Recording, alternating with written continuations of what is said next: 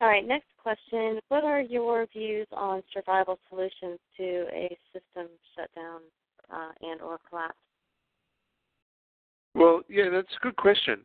I get nervous about survivalism because, as I'm sure many of you know, it can be taken to an extreme. But I think there are some sensible solutions. Ideally, our homes, whether we lived in a city, a town, or a community, would be self-sustainable with or without the grid. Unfortunately, you find there's three things. Four things actually, that are crucial to keep in mind always. One is a breakdown of law and order, which is security. The second is a breakdown of food supply, which means food. A breakdown in energy, which means a self-sufficiency, and being able to have water and fluids. So I said food and separate. So we could say food and water three. So security, food and water, and energy are the three key things with your home. Worrying about whether you live on a mountain or near a river and so on, to me, trying to predict whether you're going to get struck by lightning or get hit by a wave, to me that is not stuff that people should necessarily think about. If you live next to a volcano, sure, be aware you live next to a volcano. If you live in an incredibly unstable environment like Los Angeles, then just be aware you live in a very, very unstable environment. But on the security side, there's just general sensible things on security. In some countries, they will allow you to keep a firearm, but many countries have disarmed their population. On food, it's always good to have have enough dry goods and supplies there. Not go crazy, but certainly, if there was a breakdown, you'd want to know that you've got something there that you could survive for a few weeks. And that doesn't mean you have to have a bunker for that. That's just, again, that's sensible. And the third, which is in terms of energy, it's looking at how you can sustain. Do you have an alternative to heating beyond simply electric and gas? People having a wood fire. These are things that I think are worth having in mind, but I wouldn't suggest or recommend that people go to the extreme of building kits. I'll tell you one other thing that is always good to have, and it's good to have anyway, is have a evacuation plan for a home. Now, what do I mean by that? If your house is on fire and you have 10 minutes to get, or less than 10 minutes to get things out of that home, what are the one bag full of things that you would want to get out of that home? And I think it's always good to keep that in mind. Don't you think, Terry? Yes, absolutely. So anyway, I hope that answers that question. Yeah. Well, in any situation, it's always a good, good thing to keep in mind, and a good plan to have. So, and there are places to get dry goods, dry foods, having plenty of water on hand, bottled water, things like that. Yeah. All right, great. Thank you, Frank. Next question. Can you talk about the Jesuits? What authority level do they have in the current system, and can they help people in any way? Wow. Well, that's from our friend Guest 25 again. They're pretty. We've had talk shows where we've covered almost nothing but the Jesuits. So I want to answer it on three levels. I'm going to say a couple of things now. They're going to be almost one-line summaries because there's literally too much to the question. I really hope you go back and listen to the previous talk shows. If you want to know more about the Jesuits, then please go and have a look at a website called one-evil.org. That's one-evil.org. Go and have a look because there's some abundance of information there on the Jesuits. And now to the question. What authority level do they have? Well, the Jesuits are the brain. If the New World Order was a body, you were looking at the arms, the legs, and so on, then the brain of that entity, of that monster, would be the Jesuits.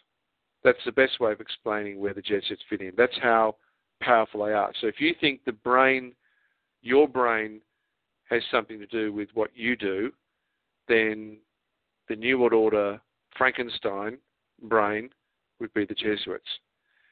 Can they help people in any way? Again, look at the history of the Jesuits and see that the last 80 years, you have seen a marked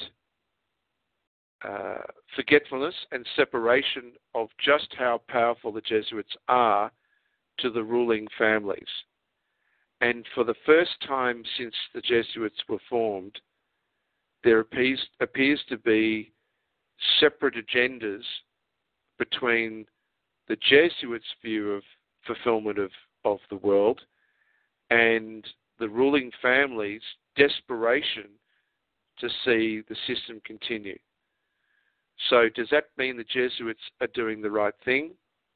Look, they're a big order of super intelligent people. Just like any organization, there are political groups, there are factions within factions. So I don't have privy enough to tell you collectively whether the Jesuits are moving towards a good or a bad.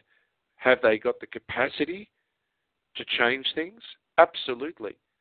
There is probably no other group on the planet that collectively has the intellectual power and the self-discipline to affect the kind of change we're talking about.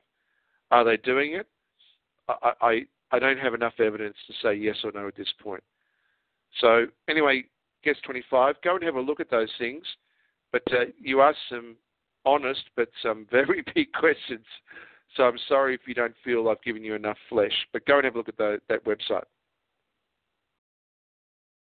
All right, good. Thank you, Frank. Let's go back over here to Ron. Ron's back in the queue. Hello, Ron. Hello, Frank. Hey, you Ron. knew I'd be calling back, but hey. Yeah, I knew that. That's right. Yeah, some people on the chat were asking me about the 709. Now, 709 is an IRS form, and right. I think I had mentioned a little bit about it last week, but what I'm doing, or what I have done, is I have prepared a complaint and claim against the IRS and the DOJ, and I'm filing it into the Court of Claims, the Federal Court of Claims. Now, while I was preparing that complaint, I had to prepare a large quantity of exhibits. I have done all of that now. I know exactly how they're doing it to us. So let me explain, and then what I'm going to do is I'm going to prepare a self-help package like I did for the foreclosures, so people can actually start using the 709 instead of a 1040, and they'll get all of their tax money back. Yep. So this is what they do. There is when we go to work for an employer, we fill out a W-4. It's a voluntary withholding form, and it's classified as a tax class 5 form. And this is in the Internal Revenue Manual 6209, which I'll provide. Then when the employer issues a W-2 back to us at the end of the year, that's considered a tax class 5 form with tax class 5 gift income on it, reported, okay? Yeah. So what we have to do is use the proper form, which is the 709. It's a gift and estate tax form. The form has on it a built-in unified tax credit, and I just checked for 2010 form, and they've dropped it from $345 5 down to $330,000, and that's over a lifetime of earning. Okay. Yep. So, what the IRS has done in all of its document coding, there's one code block that's used for identifying the tax class. And what they do in the computer is convert it from a tax class 5 to a 2. Well, a 2 is an individual corporate tax income, which gets reported on a 1040, which is a class tax 2 form. Yep. So that's how they've done the fraud. It's massive. They do it millions of times a day, every day of the year. Is there a process that they take internally, at least, to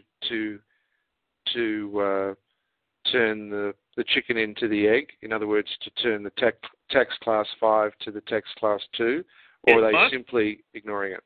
No, I think what's happening is when they receive a W-2 from an employer, when that money is entered into the system, that's when it goes from a 5 to a 2. Okay. Right. All right. I gotcha. Yep. All right. So they're basically they're arguing, I guess, on consent or non-objection to changing your status. It's the old cane shell game. Yep. Well, it's worse than that. Nobody knew about this. I have been in the tax protest movement for 15 years. I just learned about it 3 months ago. Yep. It's that hit. Well, they did say that the veil is lifting. You've heard that before. Oh, I think so. Ron, think I'm lifting the veil myself. Yeah, I think you are. Well, a number. Let's also to give fair due. There are a number of people that are contributing to that, and Ron, you're doing a fantastic job. I mean, the team in Montana on foreclosures have done an absolutely fantastic job, a wonderful job. Again, a couple of things that we need to do in terms of information.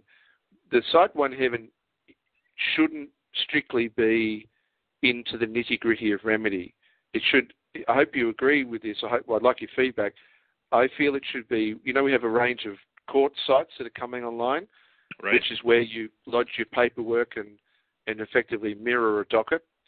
I feel as we develop this, in addition to what you're putting onto the University of UCADIA site, I think we need to really do a whole revamp for folks on and a much easier access to the information. Don't you agree?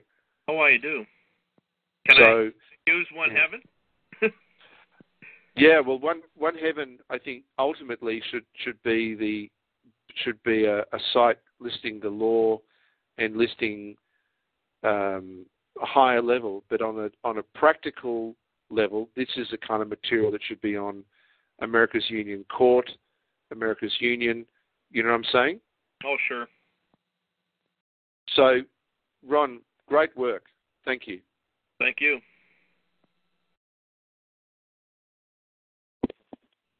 Great. Thank you, Frank, and thank you, Ron.